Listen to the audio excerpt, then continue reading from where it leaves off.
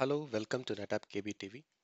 This video demonstrates how to perform takeover and giveback in Ontap 9 systems. Currently, we have logged in through the cluster management IP address.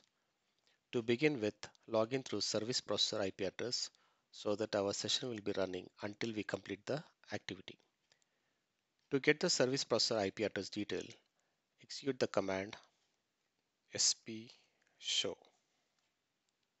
So this is the IP address of node 1. Here, node 1 is 4A and this is the IP address of node 2, that is 4B. Now let us log in using the SP IP address of node 1.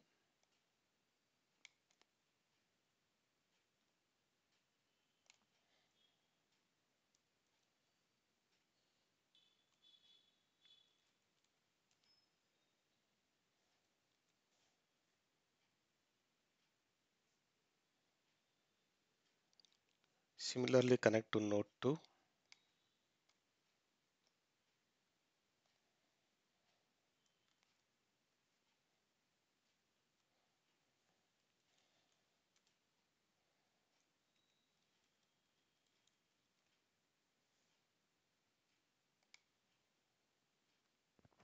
Now there are two connections, one with node 1 and the other with node 2 SP IP address, so that if any of this node reboots, we still have the connection. Now this is an SP prompt.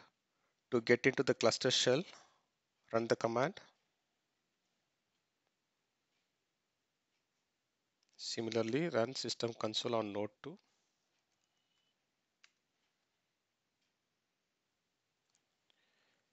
In case you want to reconfirm the node details, you can run the command run local. You see the prompt 4A, so this is node 1.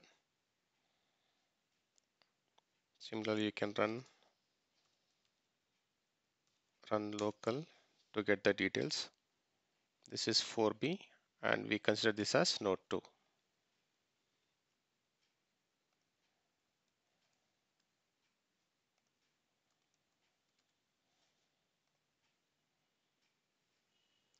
Now to check if both the nodes are connected, execute the command storage failover show.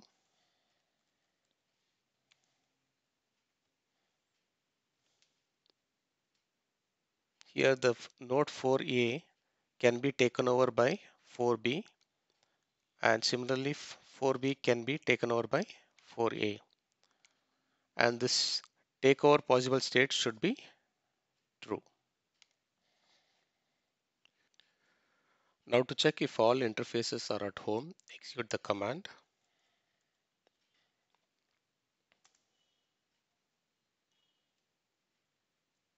We can see all are true and we are good here. To initiate a takeover of the node to be taken over, execute the command as displayed on the screen. A takeover will be initiated. Once the partner node reboots, a giveback will be automatically initiated. Do you want to continue? Click yes. We can check the progress in the partner node using the command.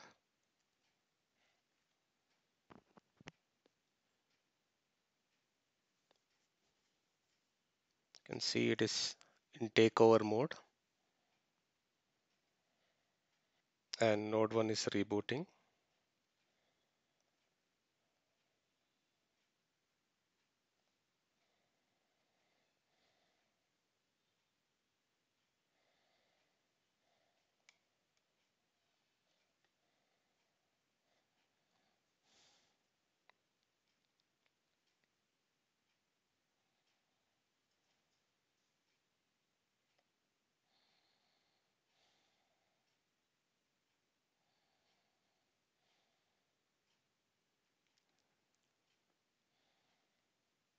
So once the node 1 reboots and it is waiting for the giveback state,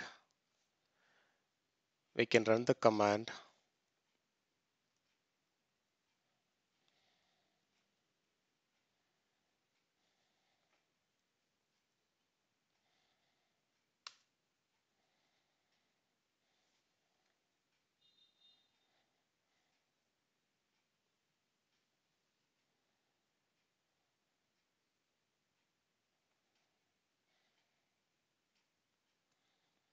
You can see the node 1 has come up.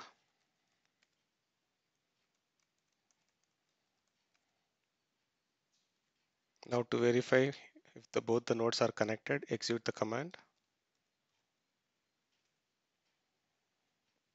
You can see both the nodes are connected and the takeover possible status is set to true. We hope this video was helpful. Thank you for watching this video.